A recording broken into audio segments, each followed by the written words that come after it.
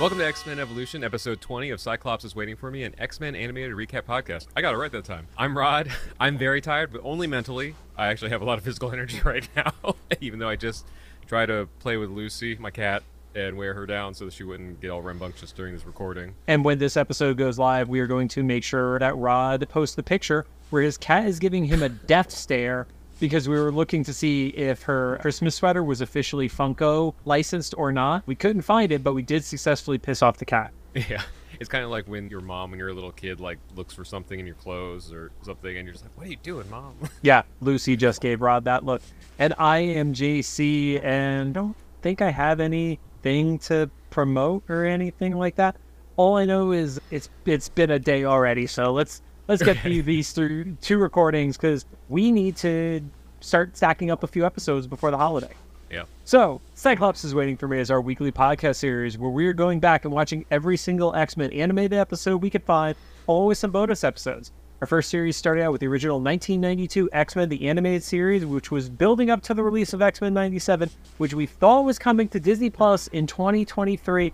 And since it is November and we don't have a release date, we got to the end of Loki. There was no mysterious drop this week. And we got the release for Echo in February of 2024. I think it is safe to say that it is not happening this year.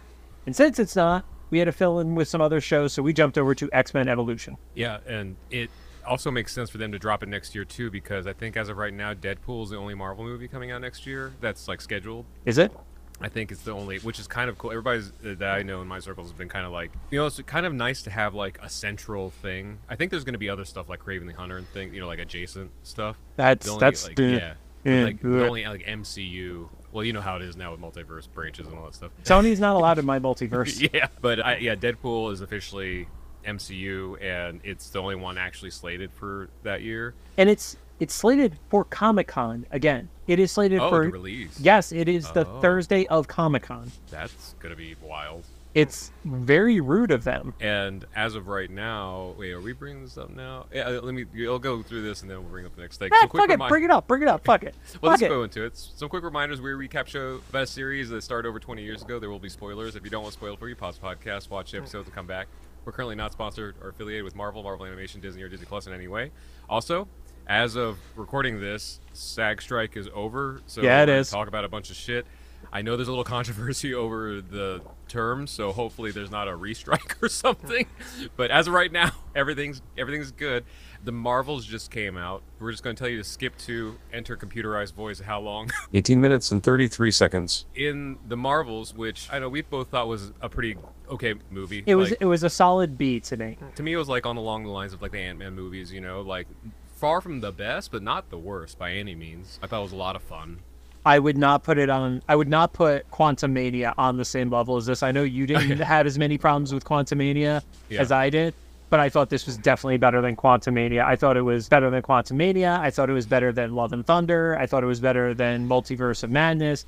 I thought that it was a solid superhero story. I'm glad you say that because, like, for me, there's a lot of, you know, comic history that I don't have in things, and so I could see it being better in Quantumania because Quantumania, I feel like there was more to tell. But I guess I meant like for Ant-Man movies, like just as like a whole, like when you're setting your expectations, I think it's like along those levels. It's not like the most crucial thing to know, but it's fun and everything kind of ties together. So that was a loaded character for me, which, you know, you've talked about it, Rod. You've never read a comic with Kang in it ever. Yeah. So for me, as somebody who, you know, been buying books weekly since 2005, more than my share of Avengers stuff, and he's usually a pretty big, cool moment when he pops into Avengers comics. Him just being like the one who remains at the end of Loki compared to the shitty joke variant version that we got there, I was offended. But we're talking about the Marvels.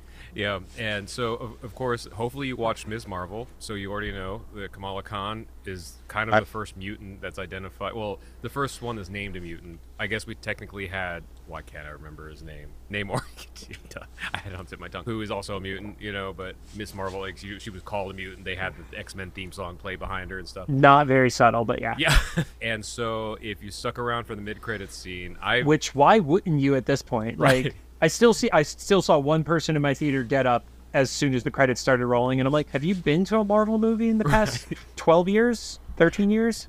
And I know people make fun of these kind of mid-credits all the time, but I mean, I think it was genuinely exciting. The audience I was with, we were on like the early Thursday showing in Burbank, you know?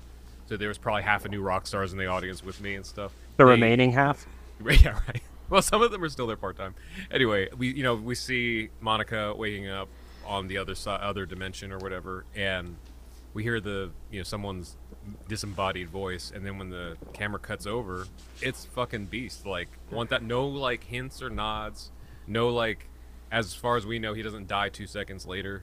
Like Xavier did. Not. Well, because like last thing we got was Xavier, but he was literally just a cameo, and I know he's a cameo in Beast is a cameo in this, but it genuinely felt like this was like an actual introduction, and I hope they don't just like, they don't continue this scene in whatever next movie they have.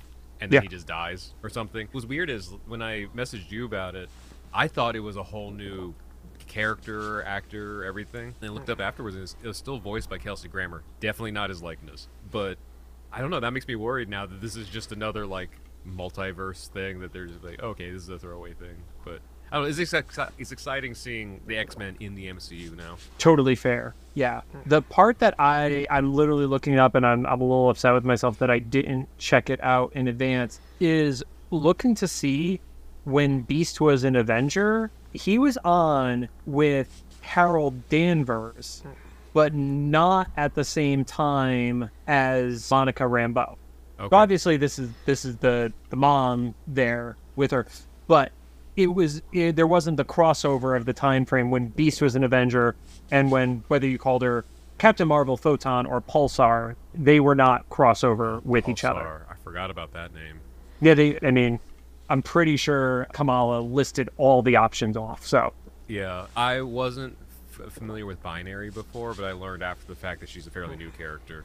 I know Captain Marvel goes Binary, but I guess Maria, that we saw in the mid credits, was like the Binary character. Yeah, her outfit was. Yeah. Yeah, and I like this implication because after this in Multiverse of Madness, it's kind of like Carol is the odd one out, and in every other multiverse, or majority of the multiverses, Maria is Captain Marvel. So it was like a fluke that in 616 or supposedly 616, Carol ends up being Captain Marvel. It's all confusing. Yeah. But then I guess a little tie-in to Loki, we already gave the spoiler. Yeah, we already gave a spoiler, so. So I love the way that ended. And it's kind of the best for everybody, where it's like now I feel like, and hopefully they go with this, there's no multiverse expectation, but there's an explanation, if that makes sense. So like all these movies have more freedom to do what they want without having to worry about tie-ins, like hard tie-ins to other movies and stuff. Right. But also now they don't have to spend every single movie, which was arguably one of the big problems with Phase 4, is like every movie had to address a multiverse to explain how things were happening. And now with Loki I think he became a god of stories is what I saw. Sure. Yeah.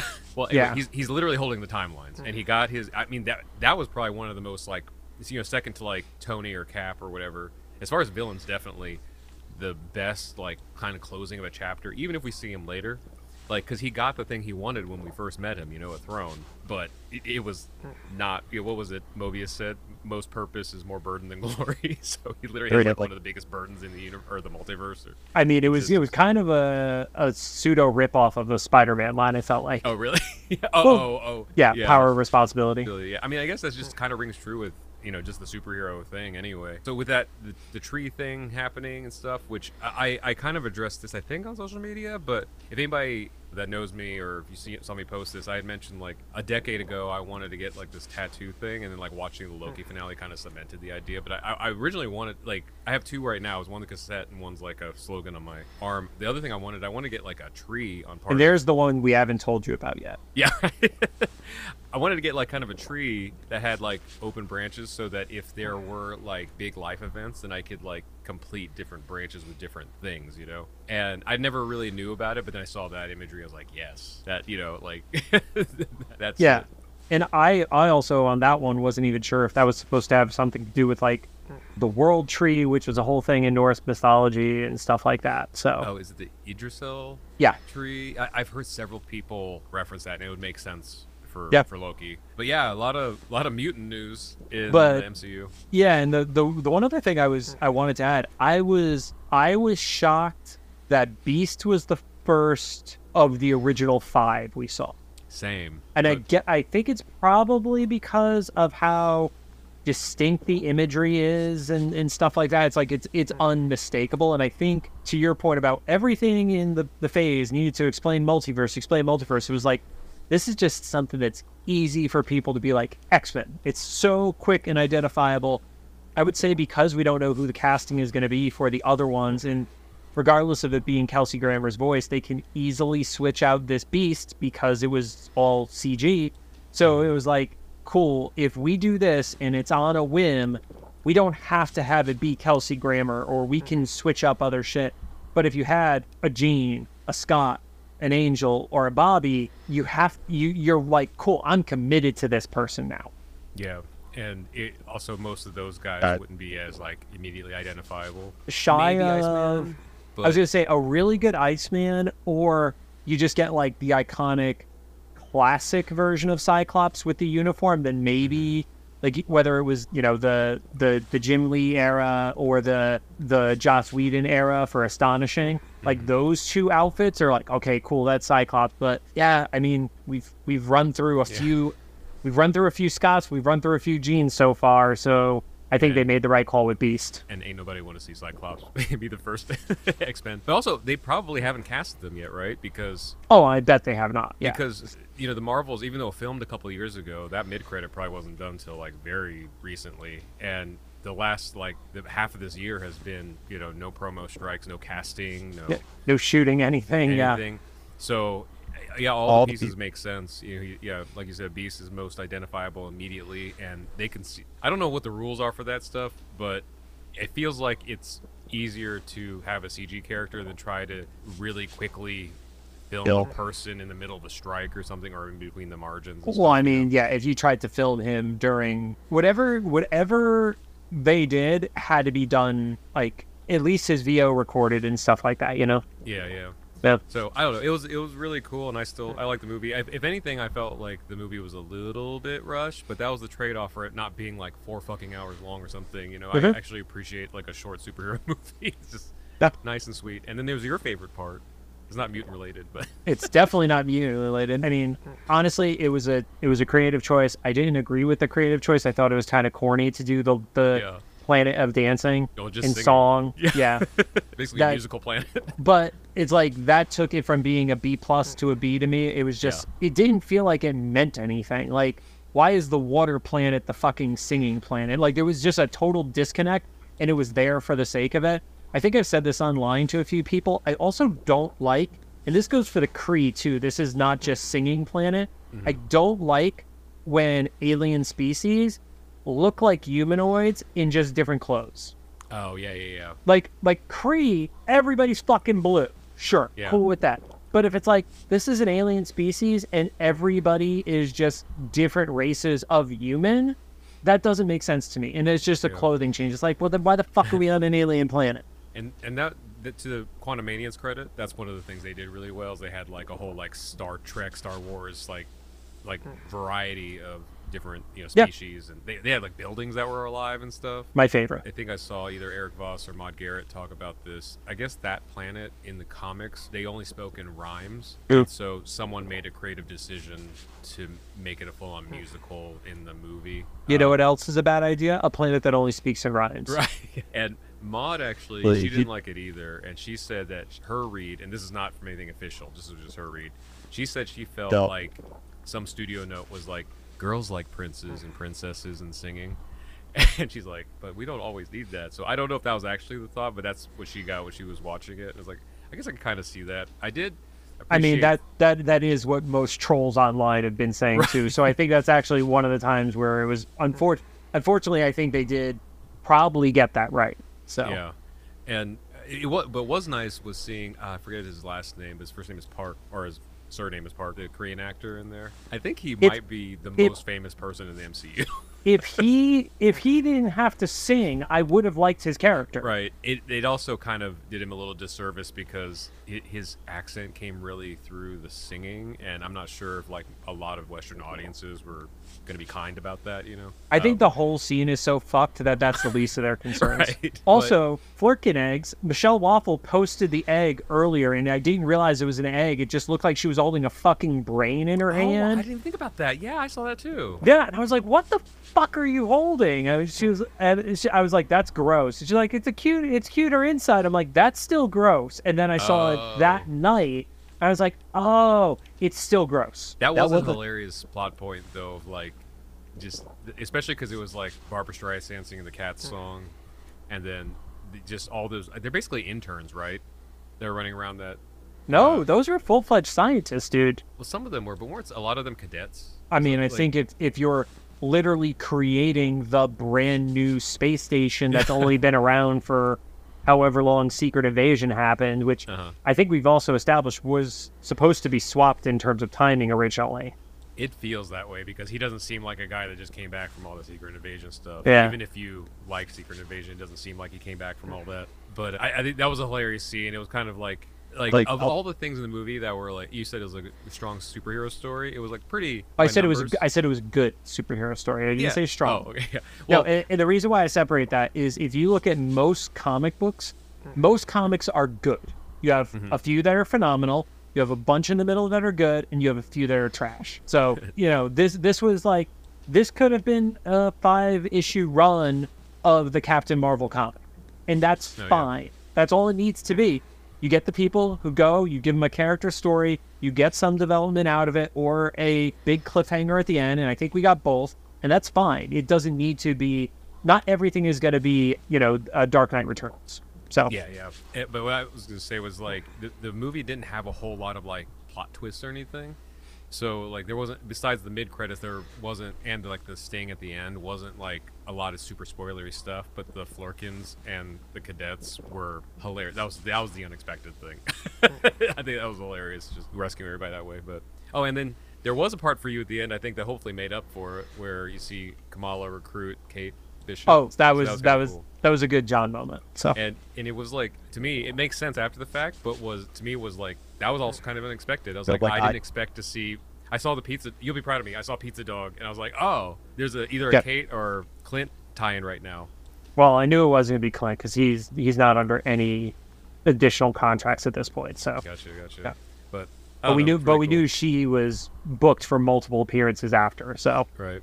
And then Kamala, or Iman Vellani, is living all our dreams. She's like the Marvel fan that made it into the MCU, so she gets to do the Nick Fury speech. It's really cool. I think by the time this episode comes out, or no, it might be, I'll post online, but she is doing a signing of her Ms. Marvel comics at a spot, Collector's Paradise, I believe is the store in Burbank or Glendale. I'll share it on her Instagram if it hasn't already happened.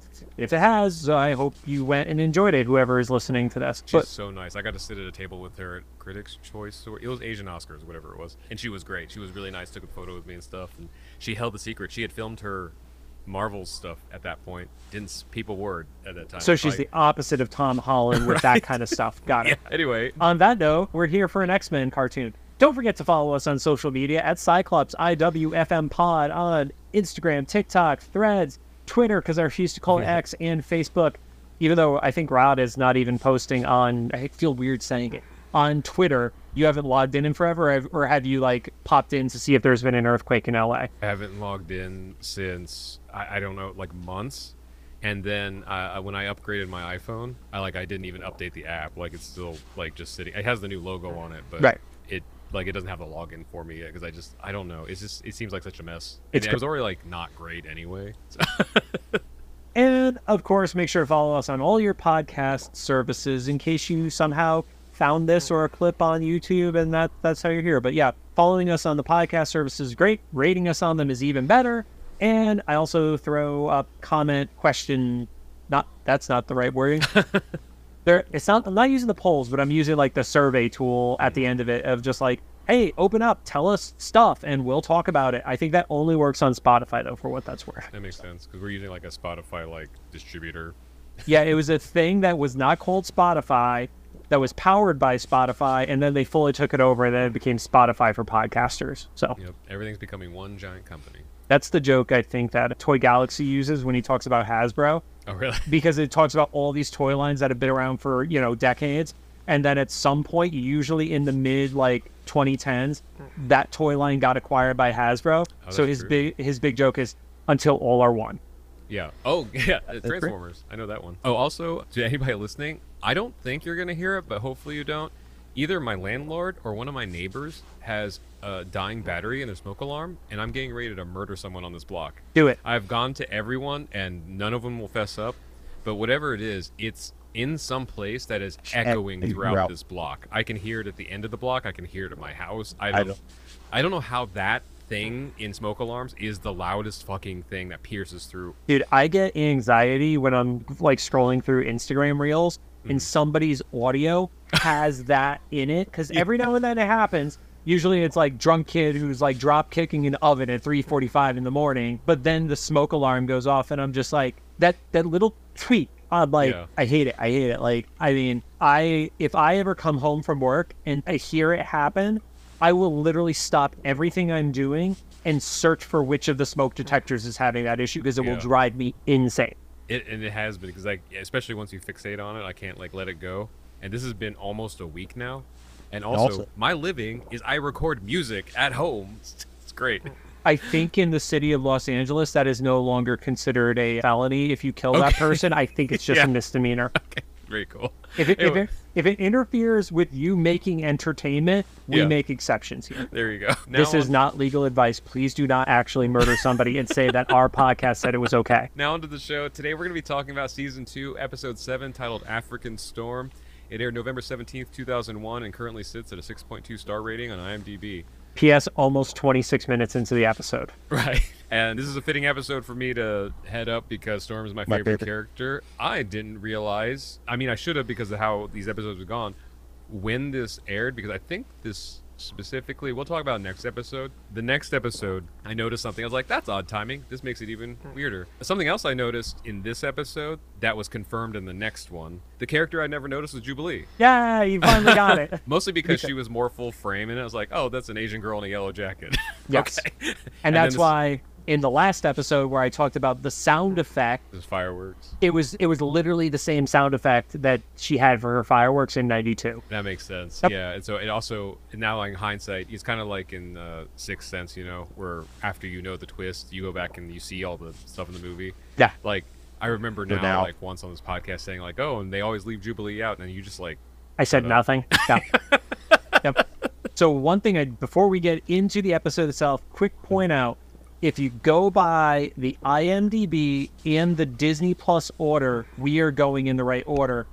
But there is a disconnect between that and what is appearing on the fandom wikis as well as Wikipedia, where this is being listed as the 8th episode of the season. Another one, which we will be recording in 2 weeks, is listed as the 7th. And I think whether it's a script order or whatever it is, because Stephen Gordon told us he was every 3rd episode, he is the next episode, so that means there is some sort of order swapping going on. Interesting. You mentioned that after I watched that. I usually do check our spreadsheet, but today I was so fried from everything I was doing. Thank God you didn't, and you just opened up Disney. Yeah, I just opened up Disney and watched everything. Otherwise, you would have had to watch an extra episode to to get back on. Yeah. But watching these 2 episodes, I guess there is some amount of interchangeability between them, because there seems to be season-wide storylines, but not necessarily episode-to-episode things, so it might have been more forgiving at the time. And I think that actually falls in well with what we were talking about with Steven about the Buffy-style inspiration is Buffy would sometimes have what we would refer to as Monster of the Week, and there were certain things that would carry over from episode to episode, but in the middle you get to these little battle points. It didn't matter if it happened in episode 6, 7, or 8, as long as the things happened. What would be interesting is when Steven said he did every 3rd episode, it'd be interesting if internally with the writers, they just made sure that every 3 cluster of episodes, had beats to it, if they referred to each other, it was within that cluster, so they could kind of interchange. That would be a nice way to give themselves some margins. Well, I'll do some research and find us a fucking writer, Rod. I don't know what to tell you. So this episode opens up on an African tribe doing some sort of like ritual or ceremony. I don't know if I can. I don't have the authority to vouch on how authentic this is, but for 2001 cartoon, not bad. There were snake idols or statues, whatever those were. And I will say, to jump ahead slightly, there was the character, I'm pulling up the name, the Hungan. Hungan, yeah. Yes, who I did look, it was not solely a part of the show, but the Hungan was known as a witch doctor within voodoo. Okay, cool. I made a note here that he was at least the leader. I didn't know what the official title was for him. He had the skull painted on his face. And also when they named him later, I was like, that's too specific not to be an existing character. Well, sorry, I'm referring to that title of in tribal culture, in real life. Not saying a Marvel character. That is a title within the tribal structure. Is at least what I was able to glean from the Wikipedia research and stuff like that had nothing to do with the X-Men. So okay, and then this tribe, they named themselves, I'm going to butcher this name, Batantu. Bantan. Okay, you said it. Batantu, which I did not find anything about them. Like, there were a few autocompletes, so I think it may be a word that has meaning within a certain language, because I did see it pop up, but there was nothing outside of reference to X-Men. It may be inspired by the Bantu tribe, Bantu, which that one was what the autocomplete kept trying to show me results for. Oh, gotcha. Yeah.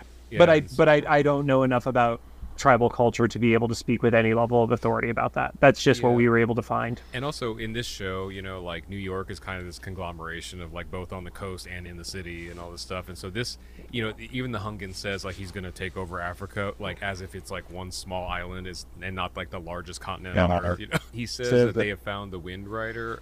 They don't extrapolate exactly how, if it's mystically or they did it, through research, but he said 10 seasons, and I wasn't quite sure if that was 10 years or... So I went back and checked on that, because at some point later on, they do mention 10 years, so it's, yes, he was interpreting season as one calendar year is how that went through. The other part that I think I pointed it out when we were having the fight between Storm and Mystique in the season 1 finale, where she referred to her as the Wind Rider, and I had mentioned that was something she had been called in the comics. Here was somebody from the tribal culture that was calling her that. That just connected something for me that I think we were supposed to, interpret from it, but they didn't outright say it, that Mystique had something to do with all this. I did not get that at all, but... Well, when we get to it, I'll bring it up, but I didn't think about that until just now. Especially because of the part. Shit! You know what I mean? Yeah. That's interesting. Yeah, let's keep going. They were burning a statue of her in effigy. Yep. Yeah, because they later revealed that there was a statue of him. I guess it was the snake statues earlier. Okay. So he was bringing those back in getting rid of her. Yeah, and then they wanted to really make it apparent that it was her, and so they actually faded to a photo of her in the thing, and then the credits rolled. It was the same as it usually is. Then it opens up. Yeah, I'm curious if it switches in season 3 or 4. Probably, yeah. It opens up at the school. I don't know if this was just a different angle. I thought it was a mansion at first. I thought that too. Yeah. Okay, I'm not crazy. I did think it was the front of the mansion too. There was something about the structure, and then I immediately realized, because you see Jean walking out with a cafeteria tray, they were at the school. Okay, I'm not crazy. Okay. And I actually rewound to see if it was an error. I was like, no, I guess that could be a school. But yeah, it was just a weird angle. It kind of had that the White House setup, with the big middle section and the 2 side sections. But yeah, this is essentially a scene out of Mean Girls. Jean's looking for a seat at lunch, and she sees Taryn and Scott, so she tries to dodge them by turning around, but Taryn sees them. The way they play her, she seems to be genuine, she's not trying to be mean. Scott is. I don't know if he is. I think he's enjoying it, but I don't think he's trying to be yeah.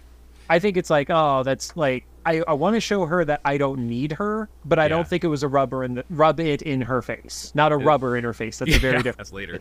And then Jean tells Taryn and Scott that she has to go find Duncan, which we never find out where he is. I guess we're supposed to get the impression that he's kind of a douche anyway. But then there's this long, awkward pause. It's a 5-second pause of just nobody knows what to do or say, and she's like, cool, I'm out. Yeah, that was my note too. It was awkward encounter, and that was the only line of the note. But I guess if I remember high school right, most of us, at least my school, we had like our regular tables and stuff. But I guess if there was a scenario where like someone wasn't there or the group got broken up somehow, then and you had to like search for a new group, there would be like those awkward, like you sit down, you think you're welcome, then you suddenly realize you're not. Well, it also got nice enough outside that they're eating outside instead of inside the cafeteria too. Oh yeah, because remember the cafeteria that Blob destroyed was an inside cafeteria. Oh, that's right. I grew up in Indiana, so we never had nice enough weather to eat outside. Same. We're always inside. So as she's getting up, Spike goes by on his skateboard, grabs something off of her tray. And I just have to point this out because I don't think I realized it until this episode. For a kid who is very rebellious and doesn't seem to give a shit about a lot of things, he always has full pads and helmet on anytime he is on the skateboard. And that has to be something with, network sensors. The network's standards and practices, because there's no way that character would do it if they didn't require it from standards and practices. That does track.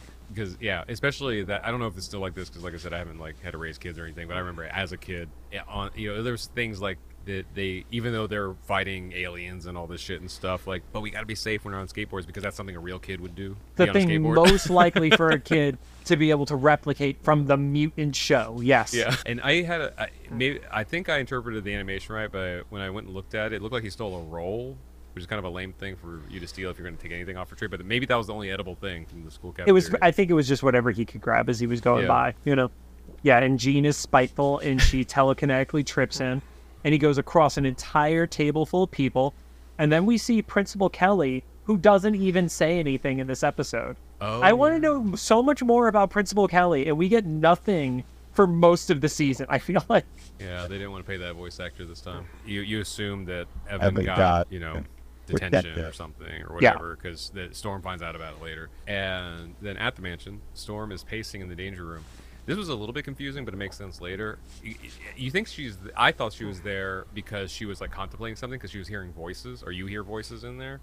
But then you quickly find out when Evan gets in there that she was actually waiting on him for danger room practice. One thing that does stand out is, as they show back at the mansion is surrounded by fog. Oh, yeah. I forgot to write that note down. At first, I didn't think it was that important, and then there just kept being fog. Yeah. And it was very purposeful. Yeah, so that was like the transition, because we saw there was not fog around the kids when they were having lunch.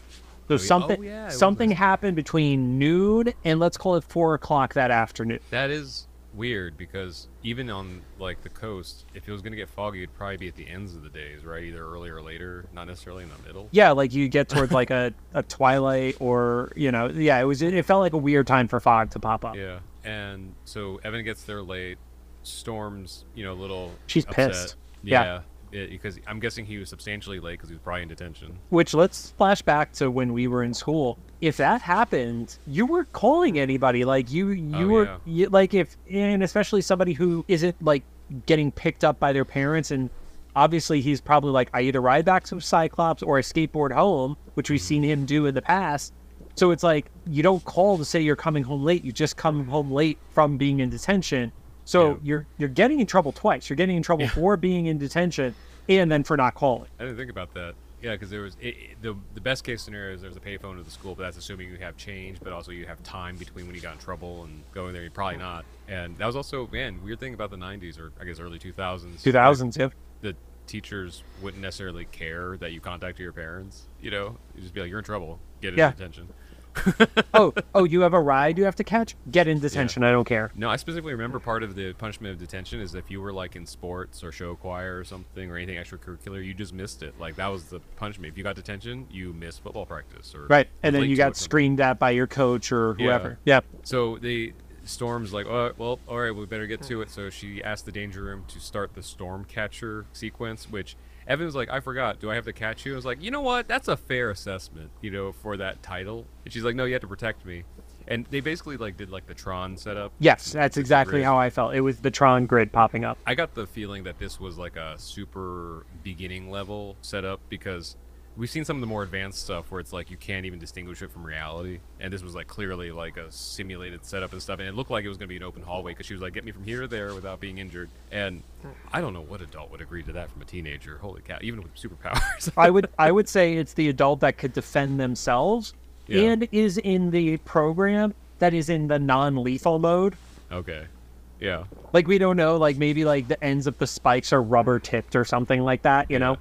I guess even just the way she got captured at first, with the mechanical arms and stuff, I was like, man, they're going to break her ankle or a leg or something. Like, I wouldn't want that either, I'm going to chalk that up to Professor X's contractors, who are now dead, were really, really good at understanding, like, the tensile strength of people. So those things don't pull beyond, like, it's like a UFC fighter. Like, if they want to, they could break the other dude's arm, but they go just to the point before they break the arm. If that scene was in The Boys, it would just be a person, like, all the limbs, like, fly off. I'm trying to think of how many scenes in The Boys or Invincible have had that happen at this point, basically. Spike is doing okay, but then he gets too cocky, and there ends up being, like, fog in it, so this was the foreshadowing from earlier with the fog. Well, like, he breaks away the mechanical arms with the spikes. Right. And then he drops down into the ground because there's a trap door.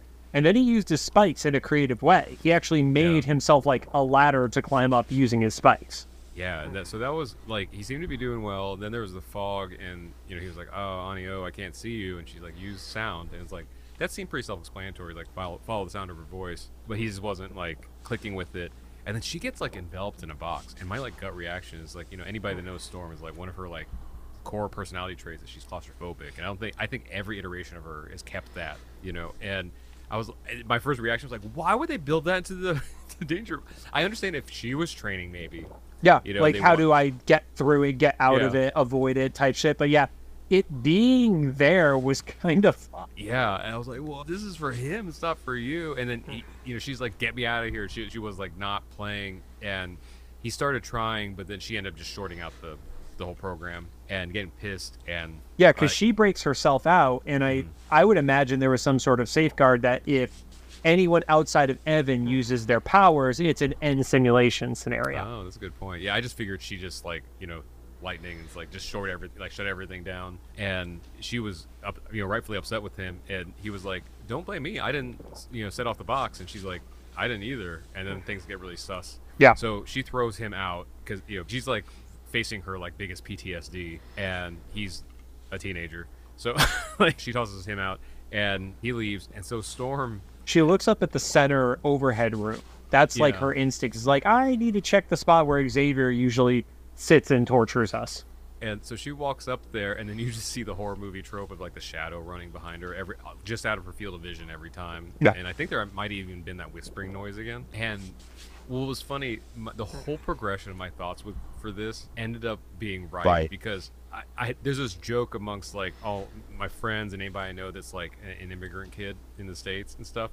None of us go to the dark room or the basement in a haunted house or follow a shadow. And so she's like, oh, curious. And she starts following him, the sound or whatever. I'm like, that wouldn't happen. I think she sees the shadow, or she sees it in her peripheral, and she's like, nope. She turns around and tries to get to the elevator. I'm like, there it is. That is fucking survival instinct, is to get out of there. Absolutely. Yeah. And so she's doing it, and it's not working. Well, it seems like it's not working. I think that was, like, kind of that, like, build tension, anxiety of, like, oh no, it's an elevator in a house. It just goes a little slower. Yeah, and also before she tried to flip the light on and that didn't work, so it kind of gave this impression that maybe the power's out. But we find out the reason that it was a little slow is because Beast was actually coming up, so it was probably, like, waiting on him or something to get in. And then he scares her, not because of him. He thinks it's because of him, because he's like, I get this a lot now. But it was like, she's like, nah, I just been jumpy because it's just been weird. Yeah, she's like, yeah, Evan's stressing me out.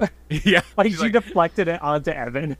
I kind of get that, though, because, like, she basically became the mother, So I always say, like, what's the acronym, PUNK? Perfect uncle, no kids. Yeah. But, like, I don't know how it would be as a dad. Like, if I just suddenly became a dad of a teenager, I'd probably be stressed like that, hearing voices too, And sure. And so Beast is, like, disappointed because he's like, yeah, I thought we were getting through to him. And he's like, yeah, about Evan. And he hands the progress report from school, which he found in the trash, which why was he going through the trash? I never understand that trope in TV. Like, how many people are going through the trash to find a crumpled up piece of paper? Especially, not to get too gross, especially in, like, a teenage boy's trash. I'm going to assume it was just in, like, one of the main living spaces. I specifically remember because, like, one of my friends, like, I was visiting them a couple of years ago, and he's a teenager, and I forget why, but they were like, oh, they had one of those. You should go look in the trash. They're like, nope. Nope. Hard pass. I was a teenager once. Not gonna do that. If anything, I'm just gonna drop a match in it. Right. Yeah, so Storm says she has doubts that he's reachable, which is super harsh, even in private, to say. Yeah. Because, once again, I wouldn't be able to deal with it, but he's a teenager. I'm like, that's just... And it's her flesh and blood, too. Like, I get Beast or even, like, Scott. I don't know. It's like, this is her nephew. Yeah, and I guess this is just kind of fresh off her getting, trapped in the box and everything. And maybe there's, like, part of it, and who knows, maybe if there are episodes that are out of order slightly, if the one that we're going to, like, broadcast in 2 weeks, he does fuck around and put people in danger, maybe then that makes a little more sense. But, like, gotcha. I feel like aside from him cutting class with the whole Beast episode, he hasn't fucked up that much, has he? Yeah, and he hasn't been worse than, like, Boom Boom or something, I mean, it's very hard to be worse than Boom Boom. Cuts to outside the mansion, and Risty is dropping off Rogue. Now that we know Risty is Mystique, it makes sense that they're, like, just, at least on Risty's part, like, kind of friends. But so this is what I connected earlier. So when Rogue is by herself, after Risty leaves, she hears the voices. Was Mystique like the informant? That's probably what it was to that tribe. Yeah, I did not think about that in going through, but it totally makes sense. And then also talking about who went in and programmed the danger room to trap Storm. Originally, it was like, well, how would the people from this tribe be able to do that, because there's no technology shown around them? But it would make sense that if she had figured out a way to get access into the computers from all the shit she downloaded. Oh, that's right, because she has the DVD. Yeah. which she, in a little bit later part, mentions the claustrophobia. So it's like she knows about Storm's claustrophobia. So it would make sense that she could be the one who actually fucked with Storm this way. Yeah, or at the very least gave the tribe, like, the intel to, like, how to get past all the defenses. Yeah. Even just, like, get close enough. Because otherwise, if she hadn't just dropped off Rogue, I would assume that she was the one that started it. Yes, agreed. But, yeah, so that's interesting that's thinking about it in real time. And the Rogue is like, that's weird. And it actually shows Rogue locking the door, setting the alarm. And because we hunt for Easter eggs in this show, and apparently this show has nowhere near as many as 92, because there was not a Larry Houston on this team. X-Men 537, which the code was 537, did not come out until about a decade later. So it had nothing to do with it. Some animator's pin number. Then we fast forward to later in the night. Storm is asleep. We're assuming it's kind of late. She's having, like, night terrors, and which real quick, aside from Rogue locking it, did it feel like that was a throwaway? Like, yeah, it didn't ever come back. Or just to put Risty into 2 scenes in the episode to make her, like, a reminder of who she is? Because, like, Rogue hearing the whispers didn't feel like enough of a reason for that scene for me. Oh, you think that she did it in response to hearing the voices? That makes sense. Yeah, or like what we're going to hear in the conversation with Risty and Rogue in a few minutes, where she's like, yeah, she's been, like, on my back and blah, blah, blah. And it's like, was there a scene that was, or was it too long and they had to cut something for time, and there was, like, an awkward interaction between Rogue and Storm in the lobby area or something? Because it felt extra. And not in the same way that there was, like, the subplot in the last episode with Nightcrawler and, like, the body swap stuff. Like, this was just, like, I don't know why that shot was there. So yeah, I could see, like you said, them just reminding us Risty's there and who she is. But the extra part about, like, setting the alarm and locking the door and stuff, that did seem like it was a remnant of something else. Yeah, because they never really come back to it. Yeah, the Storm is sleeping that night, and she's having, like, these night terrors, but you see, like, shadows, like, envelop her. So there's clearly, like, people surrounding her, and it didn't look symbolic, in the way of, like, at first I thought it was going to be, like, Shadow King or something, and I don't know if the Hungan is, like, an allusion to that. I think it's separate. Version. But Storm says it a little bit later that, like, it was actually, like, a physical presence, and so she wakes up screaming, and, same thing happens anytime somebody wakes up screaming in the house. Everyone comes running in. Like, Wolverine's the first one there. I would have thought that he would have smelled something, but maybe he just kind of, like, let that slide for storyline's sake. Also, I'll shout out to the Marvel Evolution Wiki, who theorized that this is a signal that they're in some sort of a relationship, because he's the first to run into her room with no hesitation, which I don't agree with, but I thought it was an interesting remark on their part.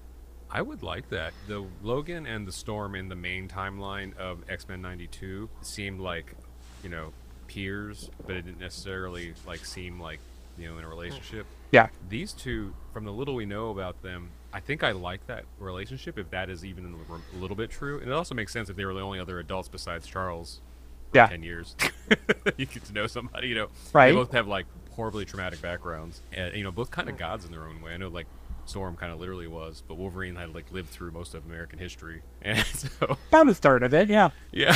So everybody runs in. I think Kitty also comes in, and then Xavier comes in last. Xavier gets there pretty quick. I'm assuming he's just up anyway. I don't think that dude sleeps. Yeah. And then Wolverine. Actually, now that you say that someone mentioned they might be in a relationship, it makes sense because he does the full scout. Like, he walks out to the balcony, like, checks things out. So one of the reasons that, like, I mentioned I thought the setting alarm was kind of weird, because the very next scene is, like, the window's open. So what does the setting alarm do in a house like that, Front door. Yeah, I mean, it was the front door, but this is, like, a mansion where, like, it's, like, high security. There's, like, literally, like, turrets and stuff around. So, like, an open window kind of... Anybody trying to get into the house probably won't be coming through the front door. Fair. I don't know. The air circulation is trash, and it gets hot at night, and then you open the window, like... You can't wake up the entire institute every time somebody's hot. So yeah, no, I get that. I just like it. Just that's why like setting the alarm, if that wasn't there, it's just weird. Because it happened back to back. Wolverine can't find anybody. Xavier attributes it to what's going on with Evan, as Wolverine and Kitty have gone out, and Xavier jumps right to, maybe we made a mistake with him. I'm like, damn. Yeah. Again, I don't think he's fucked up that bad, and if he has, they haven't shown it to us. Yeah, I think either they're just expecting us to believe through this exposition that he's caused a lot of trouble, or we're going to see an out of order episode where he did something worse than it was just a teenager. That was kind of annoying. He's like, maybe we should call his mother. We're both thinking. Well, I guess he's psychic, so he's like, I know what you're thinking, and I agree. And we know this Xavier has no problem reading people's mind without asking for permission. Yeah, and he actually implanted that idea in Storm's head. Oh, that would be interesting. Man, that would be fucked. What if Xavier's like the big villain of this series, and like Magneto's actually the good guy? He's like, I was trying to save you kids from this madman. Yeah, Magneto was right. Yeah. Evan's outside the room and overhears it, which is very plausible. So that's what more surprising that Xavier would be speaking so openly about it, because, like we said, in the mansion, anytime someone has like a situation, everybody like gathers there. So it's not out of the realm of possibility for him to run over. Well, especially when there was like a panic and Wolverine and Kitty are running by. Yeah. And is his aunt. Yeah, exactly. So he overhears it, and that maybe they think he's just such a shitty teammate that it's like, oh, he's not going to come here, so it's fine. You can talk openly about how much he sucks. Or they don't care. That would be worse. That would be way worse. In the morning, Storm is drawing a bath, which, yes, Queen, because I don't know. I for whatever reason, maybe it's just the way I was brought up. Like, in my head, it's hardwired. Like, showers are morning things and can be night things. But I don't know how many people take baths to start their day. Like, I usually think of it as like an unwinding. I have lived in this house for 5 years, and I have not taken a bath in it once. So, man, if I had a tub, because I just have a shower in my place, I would at least once a week just chill. Because every once in a while, when like a client sends me to like not even a fancy hotel, just any motel that has like a clean tub, I'll soak in that shit, and I'll have like the best sleep in a long time. I bought 2 bath bombs that have not been used yet. So, nice. Yeah, she's drawing the bath, and she grabs something out, but it's a glass bottle, which was a choice because, usually you get shampoo or bubble bath or whatever it is, and it's in a plastic bottle because otherwise shit breaks. She closes the mirror, and the skull from the dude's face is on it, and then she drops a glass bottle. I'm like, again, why does she have a fucking glass bottle? Like, I guess it's something just fucking expensive. Yeah, it's like gold infused oil or something. I don't even know if that's a real thing, but just something. It's like a shit that gold infused oil. It's always something that doesn't sound like it makes sense, or you don't know that exists until you run into that auntie. I've had aunties like that. We're like, what is that? And they'll say something random. It's like, oh, it's this like bee pollen from Central Africa. Something, get rid of wrinkles. It's okay, sure. It's like $2,000 a bottle or something. It was probably something bougie like that. So it was an early multi-level marketing scheme. Got it. Oh, almost. Yeah. Well, even worse, it was probably for like someone like completely like unlicensed. Goop, basically. And there wasn't even a website for it. But as soon as she reached into the medicine cabinet, mainly because we're already in that like late 2000s or late 90s, early 2000s mindset, I was like, it's gonna be the mirror scare. It's gonna be the It mirror has scare. to be. And it wasn't the one I thought of where like someone You were going to see the dude, yeah. So this is more impressive. I guess it's because he's mystic. He's able to like materialize the image on there because like otherwise he's like drawing, like really fast. I like to think that he actually drew it really fast and then disappeared again. Yeah, and did it also super stealthily so she wouldn't even notice. You didn't hear the squeaky marks from his finger on the mirror. Yeah. Right. And then that fucks her up. So then we cut to like I guess the floor below that, and Xavier's like going down the hallway and he feels a drip, which that has to be a lot of water to go through the floor. So I'm not gonna lie, I also felt like there was a passage of time there, and I don't know why, but I didn't feel like that was like that had to be a few hours. I felt like not that was not a quick turnaround. Yeah, because so back when I lived in Delaware, or my first or second apartment, we had washer dryers in our apartments, and I was on the top floor because when I lived in those kind of apartments, I always wanted to live like on the top floor, so I had to deal with like noise from upstairs. So it was one of those units that was like a washer and a dryer, so you could just set everything at once. So like at that time I had a day job, so I would before work like throw my laundry in, set everything, and then by the time I got home, everything's like done and just take it out. Something fucked up. One of the maintenance people didn't hook like the water hose in right, so the wash had actually just been like pumping water into the apartment all day. Like, that's the worst possible thing that could happen. Yeah, and because it was a tube or whatever, it never stopped because there was no signal, because the wash, it wasn't connected to the washer anymore after it broke off. But it didn't leak into the people below me's apartment until I was almost home from work. Like I got the call as I was like on my way home. And so, like, I just know from that experience, like, that was water more than a bathtub flowing directly onto my apartment floor. And it took, like, 7 hours to get out. So you're right, like, especially in a nice house. Like, I was kind of in a shitty apartment, and that took a while. And so, like, in a nice house, for it to, like, drip through to the next floor, like, that, she had been sitting there, like, all morning. That's what it felt like to me. It's like, it was not like, oh, this wasn't like she had it happen and 5 minutes later it's going down. It's like, no, that was, she's going through some major trauma right now. Yeah. No. And then Kitty finds her. Xavier and Jean run in to check on her. She's like not even verbal. So once you get to your point, there must have been something else that happened. Even if they didn't, either they didn't like animate it for time, or they just expected us to like know. Because then the next thing, Jean like closes the mirror and just like, take a look at this, and the mirror's broken, or maybe it looks like she punched it. I got the impression she punched it, but maybe it was supposed to be like she slammed the mirror closed or something like that. You know, they kind of left it up to interpretation. Or she threw something at it, and that may have been one of those like standards and practices of like, hey, let's not throw something at a mirror because that falls into the what would a stupid kid do thing. So yeah. For a second, I was wondering if they were going to come back to it and like show that it was part of the mysticism, like the whatever. But I guess it really wasn't even super important. But then they cut over to the high school, and this is the scene you were talking about where Rogue is talking to Risty about Storm, and suspiciously, Risty's like, yeah, and about her claustrophobia, and Rogue's like, how do you know about that? Yeah, I feel like maybe not all the kids even know about that. Yeah, it was a little like, I guess, off-putting. Like, I don't know. I wasn't expecting it.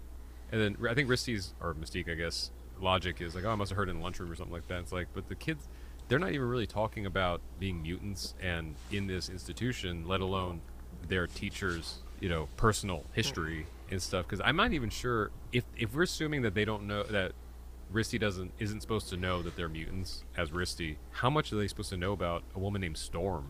Right. Like.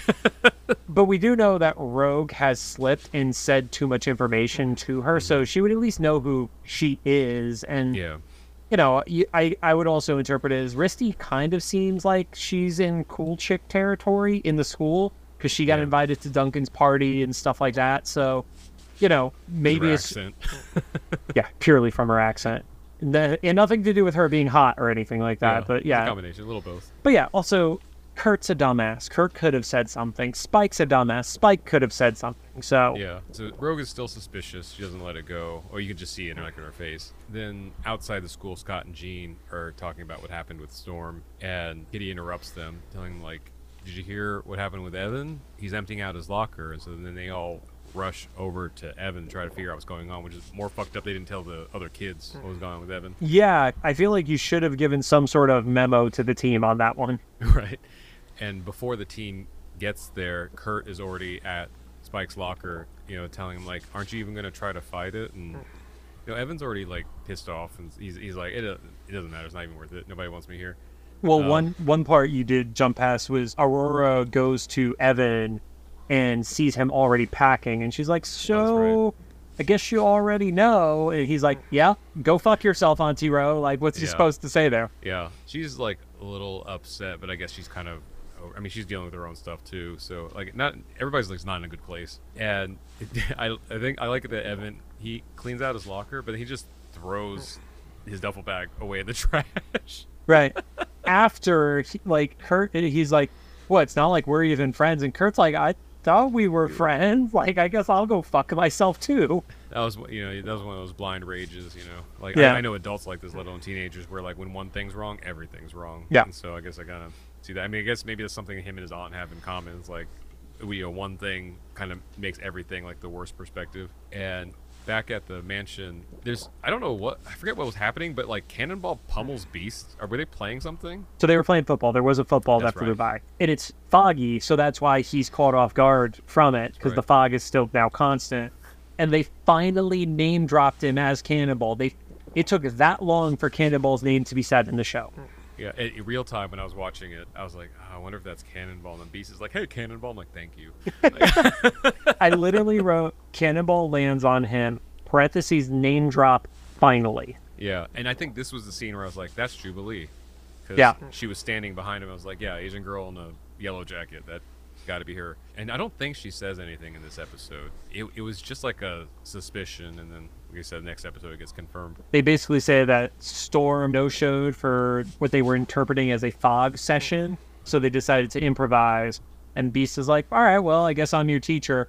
And then we've talked about, like, control. Like, I know I've said that phrase a bunch as being a big part of this series, especially focusing on the fact that they are teenagers. So it's like, cool, we're going to have a little exercise in self-restraint. And you see the volleyball net pop up, and it's like, oh, can you guys play without using your powers? Yeah, and they're in the danger room, which I love that the danger room has a volleyball net built into the floor. I'm not shocked by it, to be totally honest. I feel like of any spot that would have it, it absolutely makes sense there. It was funny because I was like, oh, what kind of training session is Beast going to do? And he essentially did the thing you do to, like, your toddler nieces or nephews. Like, let's play who can be quiet the longest. Yeah. And it immediately, because he even says, like, oh, to have one training session where we don't go to the infirmary. And then immediately Sunspot spikes the ball into Berserker and just shit explodes. Yeah, because he's like, there's no way you did it that hard without using your powers. Is part of his powers super strength? I guess they just don't know each other. They don't completely know each other yet. Maybe they're still manifesting powers or whatever. So. I mean, I'm pretty sure Roberto has always been just, like, in very good shape as just a young teenager. It's like, I don't know. The Berserker is the character that there's, like, no information outside of this show for me to even reference. So it's like, I don't know. Is he just, like, all power, like all electric power or whatever it is, and just a total weakling and stuff? Like, all that stuff is an unknown to me. Yeah. So maybe Berserker's just a little bit of a bitch. I don't know. He's just unhinged. Well, I wasn't even saying that. I just mean he's just a wimp. He can't fucking take a hit. Oh, there you go. That tracks. Yeah. So they immediately use their powers, and then Beast just kind of like he walks away with, like, his head in his hands. He's like, "Well, that was a nice try." I guess we assume that all the kids went to the infirmary after that. They're all horribly injured at this point. Then that night, we specifically see it's 1:03 a.m. Storm walks This out on the show balcony. has done that a few times too, where Yeah. you notice that, like, it's not just like it's not common times. They purposely pick weird times to put the alarm clocks at. Yeah, I guess this one to me was like they wanted to show like it was late enough that like everybody would be dead asleep. Agreed. I'm more so pointing it out that they always pick a specific time. It's not just 1 a.m. or 2 a.m. Yeah, it's kind of like the same as 103. like when you see a phone number show up in a movie and it's always obvious when it starts with 555. You know? Oh, yeah. There's the movie designated numbers. Yeah. Or I recently saw the Five Nights at Freddy's movie, and I never played the game, so I didn't know anything about it. Is it? But this, like, every few scenes had specific times pop up, and I was like, oh, that's got to be part of the game. You know? It is. And then I was at a YouTube gaming event, and they had one of the YouTube I think he's actually the head of gaming, Leo. Had never played Five Nights either, and they came up with this great setup where, he killed children. Well, the horror gaming panel was being hosted by the head of mental health at YouTube, which was brilliant. And she acknowledged it. She's like, yes, I realize the head of mental health is moderating a panel about horror games and how funny that is. And then Leo, he had to play the first night of Five Nights at Freddy's while answering Q&A from the gamers and stuff. And that's when I saw, I was like, those are the times. So yeah, those, like, the 2 times, like, click into that. If anybody listening, I'm sure it's probably random, but if anybody listening does happen to know if this, like, some of these times are numbers significant, the code number we mentioned earlier had something, or even if you're somehow tied to the show and you're like, oh yeah, that's like that animator's like kid's birthday or something, I don't know, like, just be fun to know, because things that specific, it's like on the 37th of May I had or to I'm sorry, I don't know what 103 would be. But so Storm walks out on the balcony because, as we heard from Steven, it's a good place to think. Yep. And she has a flashback. The show loves their fucking balconies, man. Right. Steven loved doing it. It does make me want to get a place with the balcony, because that seems like a nice, like, you can still be in your room but not in your room kind of thing, you know? So she has a flashback, and she's with the same tribe we saw earlier, and she's summoning rain for them. But it's like more than rain. It like refills a river. And then they knock down the snake statues and put up a statue of her. And the Hungan, he kind of seems a little miffed about it. Yeah, he grabs like a jewelry or some sort of embellishment that was hanging off of the snake statue. Totem, whatever the appropriate terminology is, or an idol or something, some sort of depiction. And that's when Storm kind of slowly comes out of like the daydream flashback, and there's like snakes at her feet, which is like, even if you aren't afraid of snakes, that's a nightmare when you're not expecting it, and there's a lot of them. Because they also looked a little bit like cobras to me, right? Like they had the frill. And I'm pretty sure, even if they're not cobras, if there are other snakes that have a frill, I'm pretty sure those are poison as fuck. Yeah. Those are like Indiana Jones level of like... Sorry, venomous. Venomous, yeah. Yes, because venom bites you, poison, you bite it. I'm sorry I forgot your name, and I'm sure you're not listening to this, although if you are, this is wild. I met a guy at one of the Patreon events who, he like raises snakes and stuff, and he was showing me his hands. He has bite marks on his hands like I have tiny scratches from Lucy, except that seems insane to me, because these when snakes bite, like, they always break skin. Yes. Like, there's no like little scratch or nibble. And he says he feels them in his muscle, especially on the hands, you know, and stuff. And he's like, yeah, they're not trying to be malicious. It's just sometimes when they don't see you coming and they sense the heat, they just attack first and then think later. And he says they let go as soon as they realize it's him, because it's like any other pet. They know their owners and stuff. But I'm like, man, that is a type of person that is able to handle that, you know? All that came to my mind as an image for that was when in The Simpsons they talk about how Moe was a snake handler as his religion for years, and that was what his family was. And it's just his hand covered in like bite marks and band-aids as a bartender. So yeah. That's funny. But yeah, so she wakes up to all the snakes, and so she like does what any of us would do if we had the power she did. She like flies straight up. I would have electrocuted the motherfuckers. Right. I would not have flown. I would have zapped shit. But that's just me. Yeah. I have anger issues. And when she gets that little bit of a higher angle, she's able to see that Evan is running away in the dead of night, and she starts to like go after him. I don't know why she stops flying though. She also like yells for him to not run away, and it's like, why? Like, because your sister's going to be pissed at you? She's already probably pissed at you, if we're being honest. And he's probably ignoring her. We're assuming either he doesn't hear her or is ignoring her. Probably I got the vibe that he didn't hear her. Oh, okay. And I feel like he, in a few seconds from now, when he sees her being chased...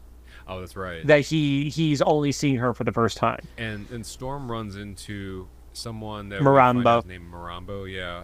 And... I wish they would have given him a little bit more screen time, because we don't get a whole lot of story of what's going on there. But he has 3 shots, really. There's the shot at the very beginning where he's just kind of sitting there stoically.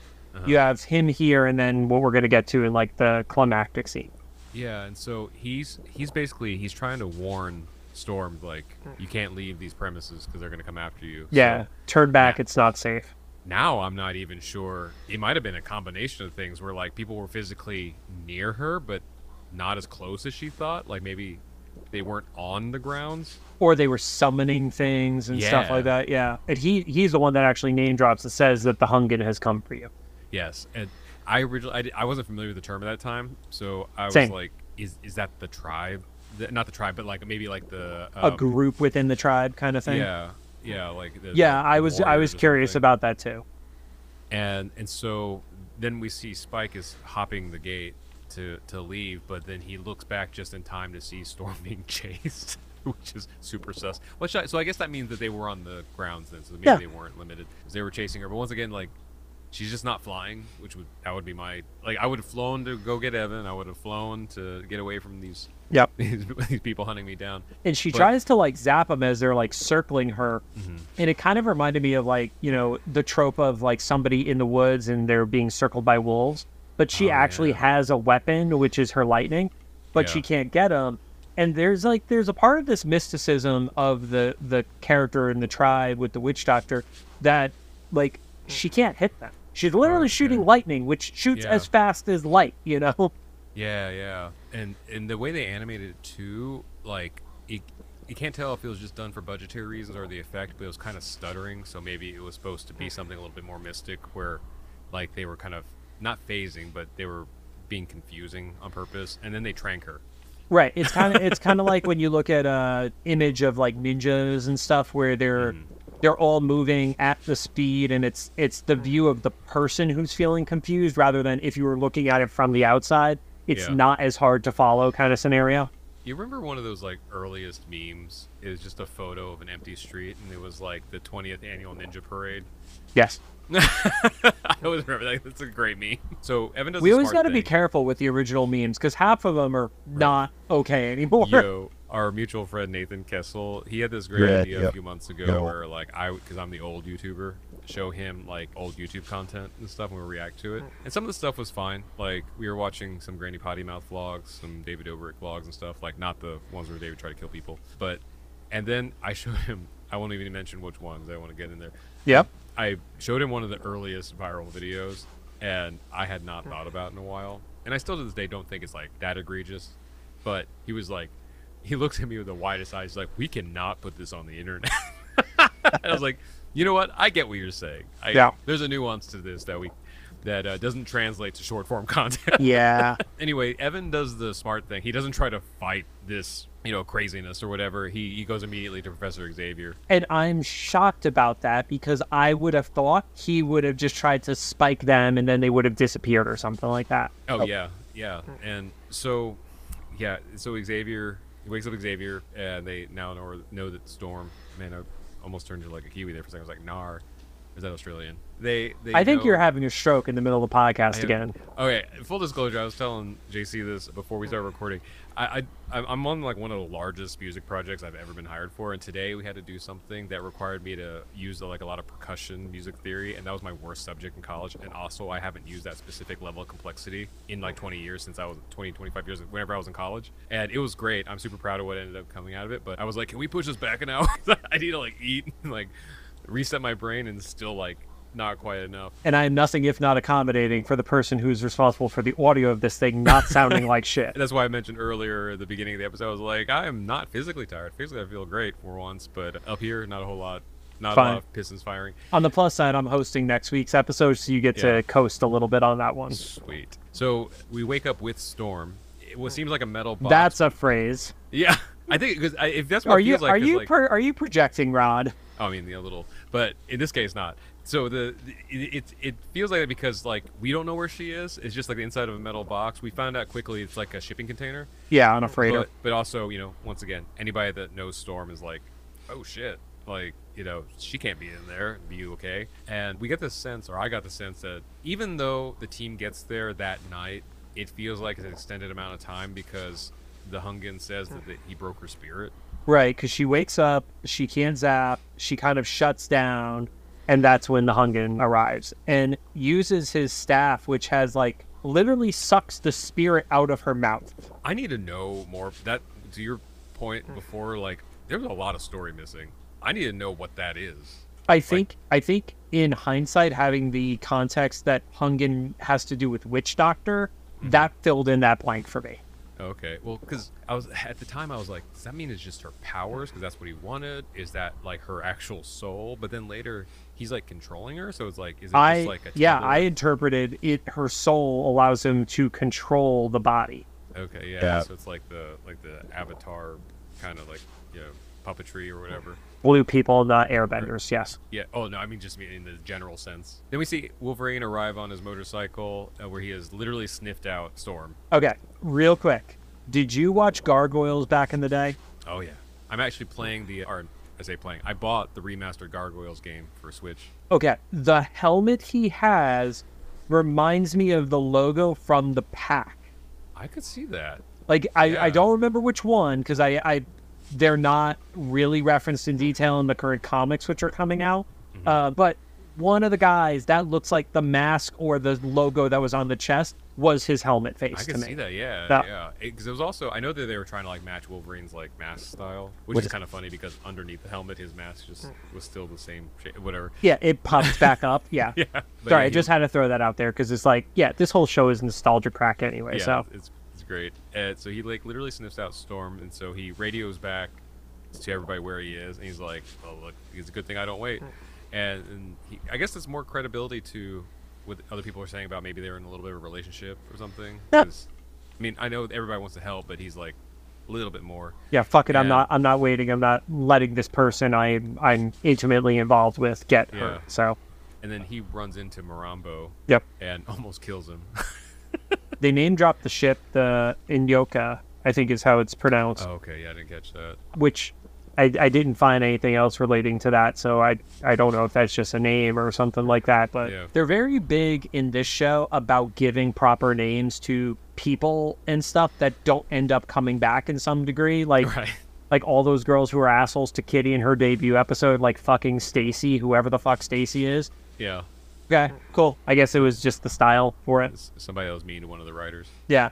And then Morambo shares, and this is where we got the confirmation, that the village turned against Hungen 10 years ago, and that's why he is after Storm. So this is kind of like the Morlock story brought to like Storm's origin in this sense, because like in the 92 series, like, it's kind of the inverse of it. Yeah, like Storm had like unwittingly become a leader of the leader of the Morlocks.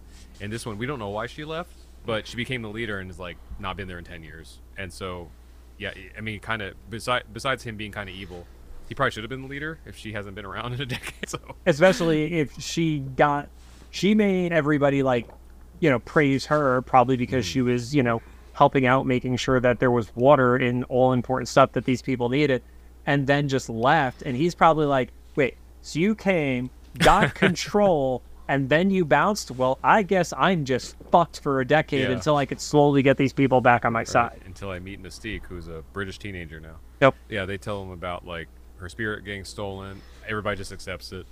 And where she is, they go to that ship and try to find her. But they get attacked. This is just a big scene of everyone using their powers in the most optimal way against all these and warriors. They split into groups of two. That was like, and they've done this a little bit. They kind of showed it in it was Nightcrawler fucking up episode when he wasn't there for Rogue when she got shot in the back in the danger room. But you get Wolverine and Spike as a duo, Kitty and Scott as a duo, and then Nightcrawler and Rogue together. And Nightcrawler almost gets Rogue killed. Again. No, it was Evan last time. Was it Evan last time too? It was Evan last time. My bad. Yeah, because Nightcrawler got to the Switch. Oh, yes, you're right. Evan Sorry. was late, and then they didn't get Rogue. Maybe that's why they switched. Or like, okay, I guess he has been fucking up for a bit. Yeah, you're not in charge of Rogue anymore. Yeah. So obviously now Kurt is not in charge of Rogue either, or working alongside Rogue, because he teleports out of the way, and she almost gets speared. Now I wonder if that's why Nightcrawler's in this situation he's in the next episode. We'll get to that. We'll get to that. Yeah. So lots of fighting, and these warriors actually put up a good fight, right? For being against like superpowered, I love how Kitty used her power though. She actually did the whole thing of phasing through something and then knocking the person and stuff like that. Yeah, because like she was being strangled, right, and then phased through it. Yeah, and she got grabbed by a whip.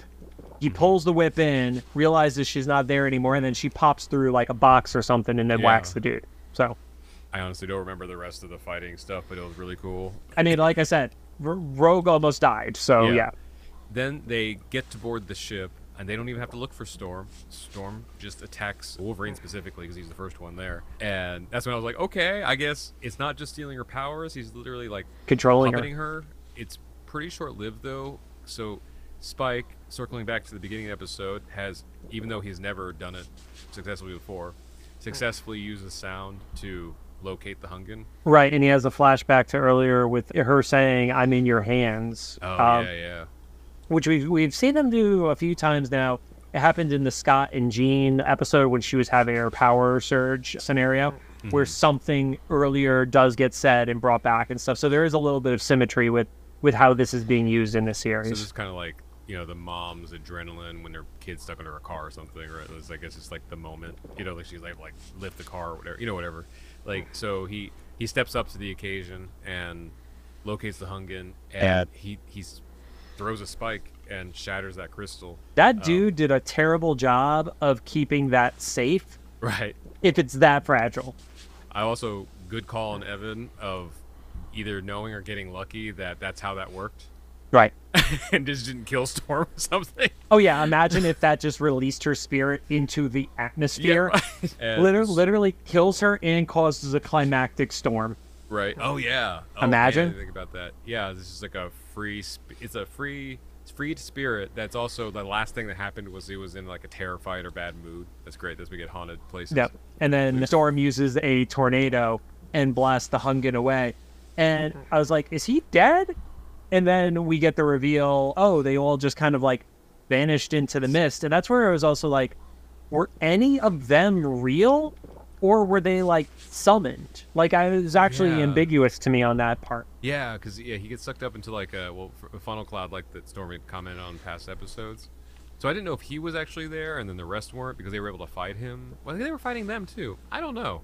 I think at the very least he was there, and there's a little bit of ambiguity. That's almost a word. Ambiguity that others may or may not have been part of the tribe. The only reason I think they were is because of Mirambo mentioning that the others were coming. So yeah. So she passes out, which I think this is the first time we've seen her do that in Evolution. It happened a lot in 92. Did she pass out in the Rogue debut episode, maybe? Maybe, I can't remember. When she was falling from the sky from being like overcharged or something? Oh, that maybe. Might have been the other one. Yeah, okay.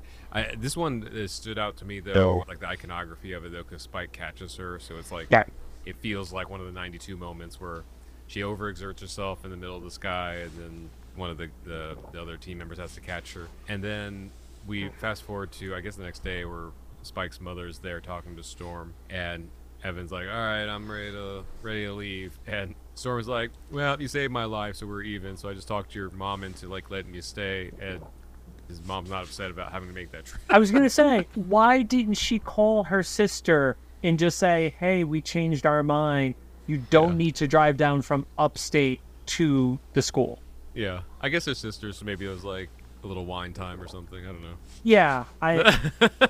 I hope Storm was at least courteous enough to give the mom the option, and then the mom said, I'm going to come down anyway and see you guys. I hope that's the case.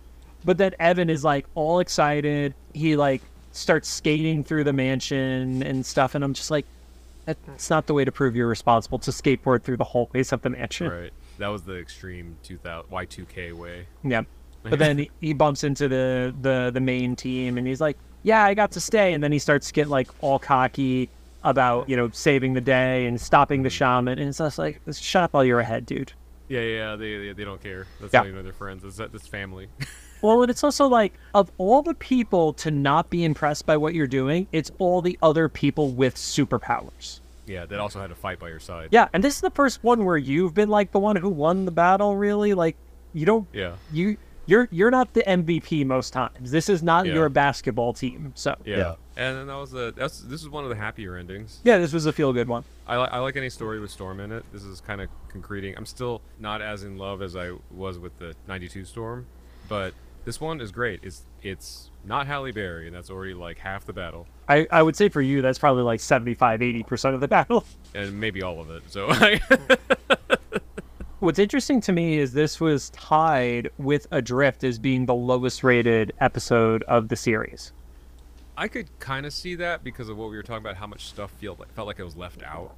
Yeah. And then how that third act barely climaxed, it like they didn't live in the conflict very long. If anything, the episode is more about Evan being a problem at school than Storm through all her stuff, I thought it was fine. I will say this is probably not one of those episodes where I'm going to remember any moments from it. And I think between Adrift, African Storm, and then the next episode, because there is no big bad of the episode that's like a known character, it's a little forgettable. And skip to Robot Voice. 1 hour, 3 minutes, and 22 seconds. To avoid one more Captain Marvel spoiler, I just didn't like the villain in Captain Marvel because there was nothing about them I cared about. Like, yeah, she wasn't great. She was retconned as a character that I should care about because they were there when Carol was destroying a bunch of shit. Mm-hmm. But it's like, it's just another accuser. She was essentially just like a gender swap Ronin. Yeah. Exact same motivation and everything. If anything, I forget if I mentioned to you or another friend, but like it felt like we were missing a second movie about the Civil You War. texted me about that, yeah. I feel like that scene that is revealed that she has like PTSD over feels like it was the climax of a second movie or something, and we were supposed to see like the whole thing leading up to the Civil War. Yeah. But I don't know. Yeah, I didn't. And she's the woman who played the villain was a great actor. I think she's Tom Hiddleston's wife. Yeah, because they're the first two people to have something drop on the same day for them within Marvel. That's hilarious. I didn't even think about that. Yeah, they had his finale and her movie on the same day.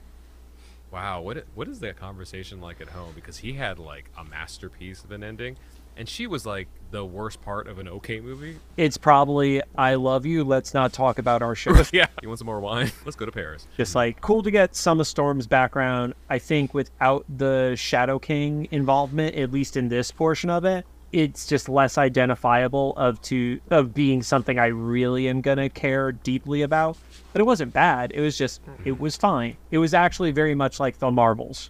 Yeah, and the only way that maybe some things would be more memorable is if like the Hungan comes back, and then he's just kind of like he's kind of like Spike. He's like maybe newer for the show, but then is a little bit more reoccurring or something. Yeah, and the only reason I'm going to say I doubt that happens is I think I read in somewhere that every season has a Wolverine Origins episode, but the other characters do not get origin episodes in every season. I think they only get one origin episode each. Well, I'm not even saying like in an origin, just like it sets him up to be more of a villain than just a Storm or something, whatever. But I don't know. Like, we'll see. We're like, we always say we're watching this in real time, so I have no idea what's coming up besides the next episode. So thanks for joining us. If you have any thoughts, make sure to drop them into the comments for either the YouTube upload or official Instagram post for this episode. If you like what you heard, we'd appreciate a rating on the podcast app you're choosing. You can find us on Apple Podcasts, iHeartRadio, Amazon Music, Spotify, Google Podcasts, and CastBox. I think that's actually formally dead now. Like I looked at the analytics and CastBox is not listed there, so I